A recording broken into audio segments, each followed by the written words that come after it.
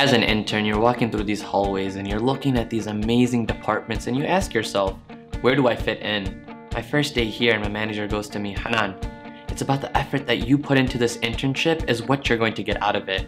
And that really stuck in my head.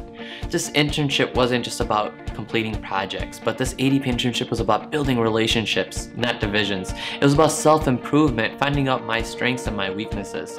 One of the most beautiful moments of this internship was when a director bought me a book from Amazon out of his own pocket and said, all I want for you is to pick up one lesson from this book, whether it helps you at ADP or in your everyday life. And I just thought, wow. The skills that I was learning from this internship was not only going to help me at ADP, but I got to pick up habits that will help me in my senior year of school, habits that will help me in my everyday life. I did something crazy. I emailed our CEO's admin and said, I know this is a long shot, but is there any way you can set up a network meeting with me and Carlos? She emails me back and lets me know that I have 15 minutes with him in August. And I go back to the first day where my manager let me know it's how much effort that I'm going to put in.